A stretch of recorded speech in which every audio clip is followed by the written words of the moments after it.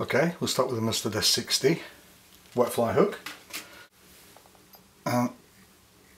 This is without doubt one of my favourite wet flies, not only to tie but to fish. We'll just put a bit of tying thread on that. Remove that. There's many ways of tying this. Everyone has their own pattern. We'll just get some gold tinsel now for the rib and the tag. We'll just tie this in.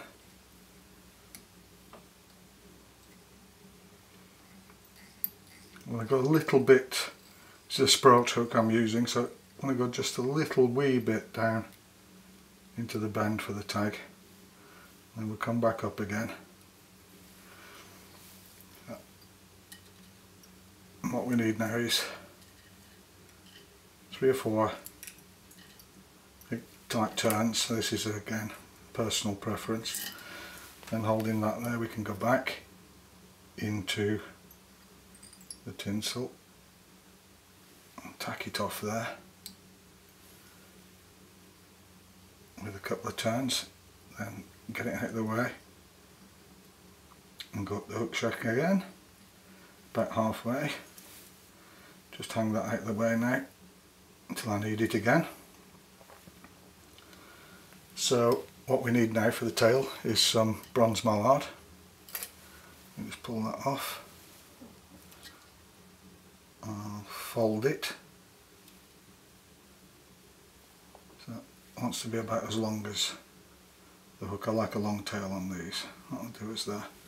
So just tie that in. Couple of loose turns. Yeah, that'll do.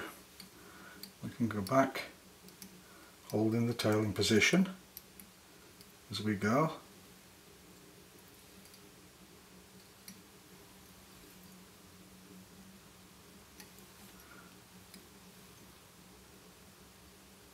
That'll do us. Just go up a wee bit. Trim that off, same length as the tinsel underneath, and we can just tie these two in. There we are. And go back down the hook shank. Then we need some hare's ear dubbing.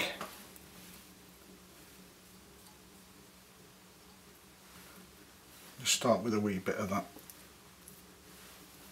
Let me just put this on, just to get it attached in the beginning.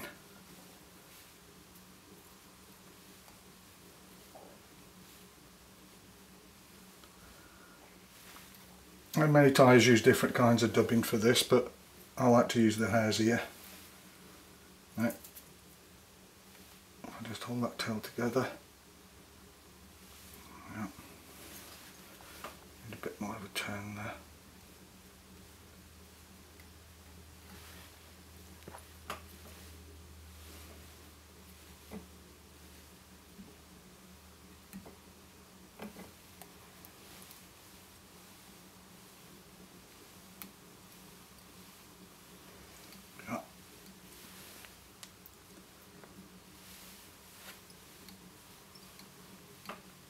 That, need a bit more.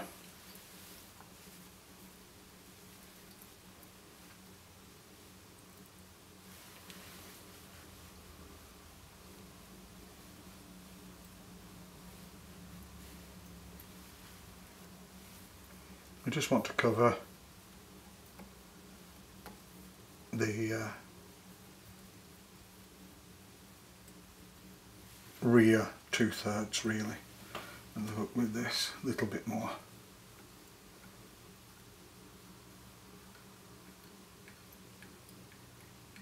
I like it to be buggy.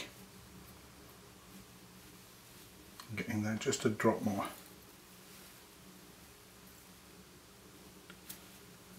Always a problem with dubbing. I pick stuff up from the tying bench here that shouldn't be in the dubbing. There we are. That's looking nice. It's looking good. We take our called tinsel, and we want 5 or 6 even turns of that through the dubbing body.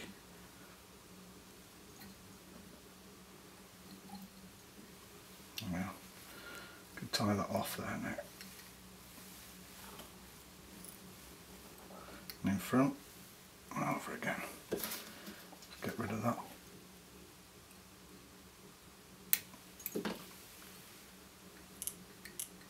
Just cover the end of that tinsel so it doesn't get in the way of anything. And we want a speckled partridge. Again, you can use other stuff here for this, but I like to keep the partridge there. Strip off the downy feathers. Then, to prepare it for tying in, I like to attach the hackle plier there and then pull everything back.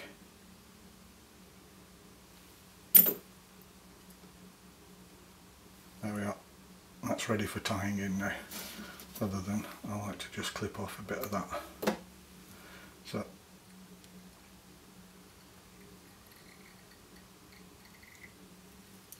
a couple of turns in front. Now I like to give it one in the back, at the back of the hackle, just to keep it in the right position.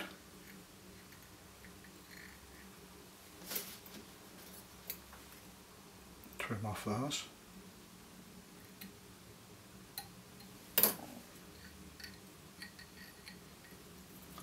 Hackle plier again. That's a bit too long, that, so just trim a bit of that off. Attach the hackle plier.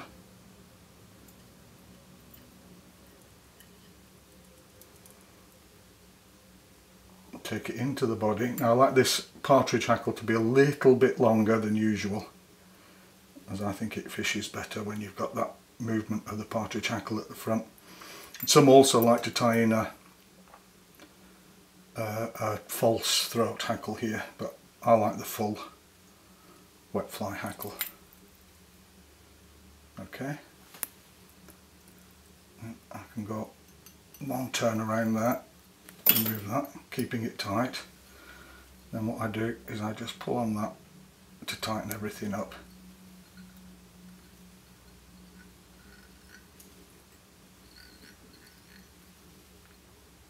To break off, I'll just trim it off.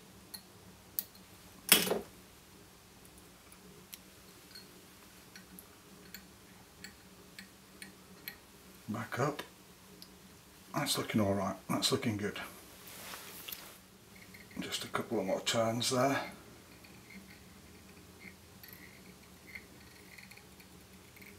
There we are. Then what I need is some wax, because we're going to do the wing. So I use turkey for this. I like the mottled turkey. So we need 2 turkey quills. We need 2 slips, one from each side. You can use hen pheasant, you can use woodcock, but I prefer the turkey quills. So you cut 2 pieces. So we've got the 2 quills back to back now, the slips from the quills. Now, if you're doing it this way, sometimes I like the wing to be pointed, much more pointed than this, but I like a steeper angle.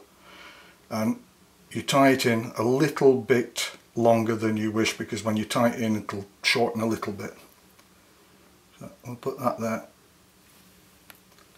I'll go up and around and tighten down.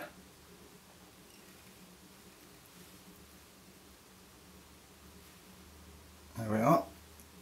So just tie that in now, secure it.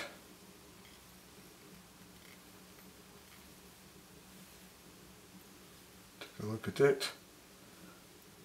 That's good. Then we'll just remove the front of the quill.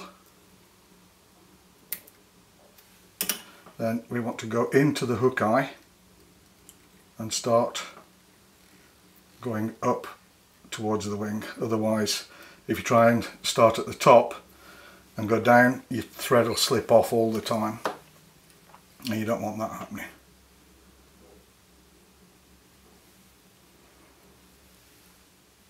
Yeah, that's looking good. We'll just give that a whip finish.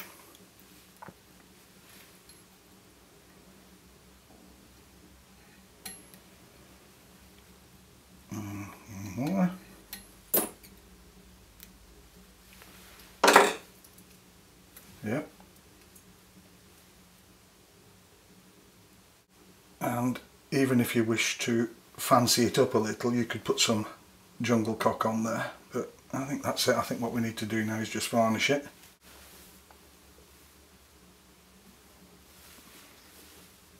Oops.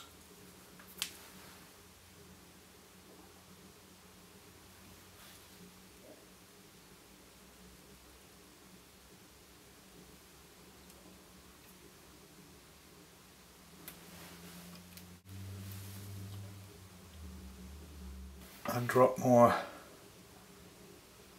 varnish, and that's it. Finished March brown wet fly. Thanks for watching.